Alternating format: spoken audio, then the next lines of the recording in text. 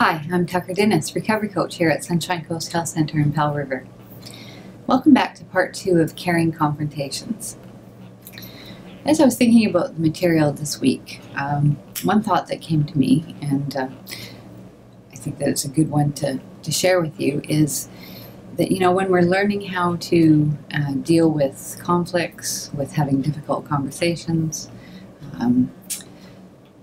confronting issues, that sort of thing, all of our intentions and our goals around these things take time.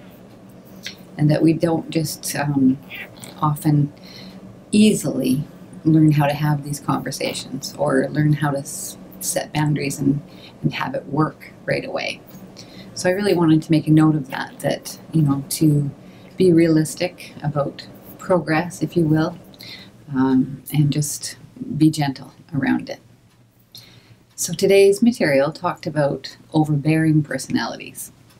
And, if you have someone in your life that has a very strong personality, a real presence, and sometimes aggressive or overly assertive energy, it can be easy to feel like you're being swept under by those kind of personalities, or that the points that you're trying to make or your side of something isn't heard because the other person is basically talking over you, or you feel like you've been bulldozed sometimes.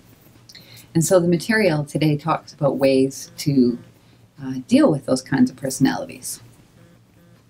So, remembering to realize that you have a right to your feelings and the way that you think about things, your beliefs, and not to let other people tell you that what you feel is wrong. That's a really important one, is to stand by and stand strong in what you feel and what you think. And sometimes it's just a matter of saying, no, I don't agree with you, or my stand on this is X, and just to be mindful when others are trying to make your feelings or how you think about something wrong, because you are entitled to the way that you feel and the way that you think. And you know that we're all unique, we're all different, and we all have our opinions and ideas about things.